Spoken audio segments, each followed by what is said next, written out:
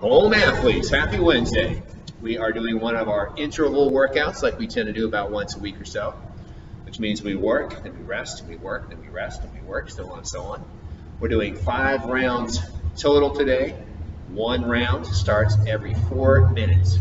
So what we're doing, ideally, we're looking to complete each round in 3 minutes or less, so we get at least a minute to rest before the next round starts.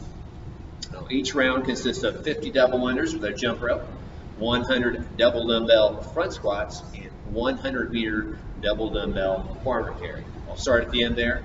So 100 meters, get that measured out at wherever you're working out. 50 meters down, 50 meters back.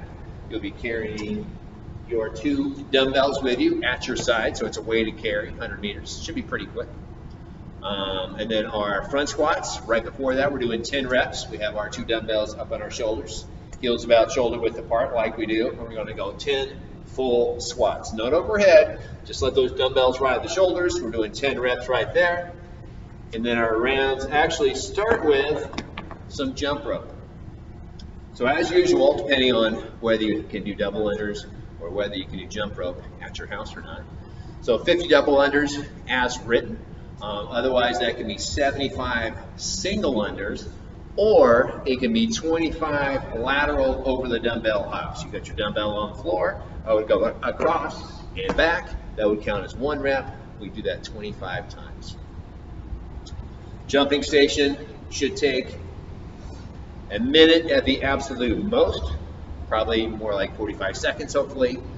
Front squats, 2 should be relatively quick, somewhere in the less than a minute range. And farmer carry, that one probably take probably a better part of a minute. So again, the whole deal comes in ideally less than 3 minutes. Score today will be your slowest round out of the 5 if you're interested in that sort of thing.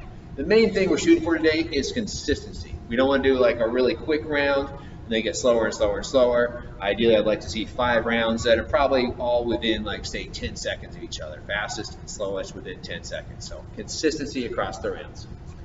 And then your core Tabata today. What do we have? We have Russian twists and we have tuck-ups. So all this week, we're doing Tabatas again like we did last week. But instead of the 10 seconds rest, we're actually adding 10 seconds of work in. That's right. You're welcome. Christmas has come early. So, Russian twist. We are looking to obviously sit on the floor. We can go legs straight or knees slightly bent. Personal preference there. I usually go legs straight. I like that better. Slightly back to engage the abs. And then you can do these without weight, just twisting side to side.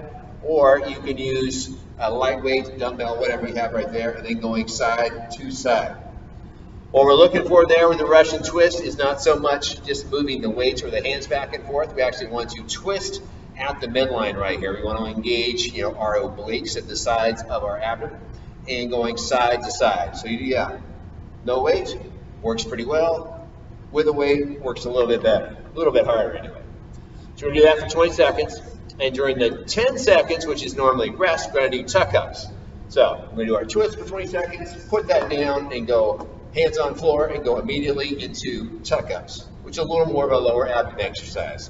So we're going lower abdomen, back to our obliques. 20 seconds twist, 10 seconds tuck-ups, 8 rounds, 4 minutes, 1 Tabata. From me to you. Merry Christmas. Have fun, guys. Get it done. I'll talk to you tomorrow.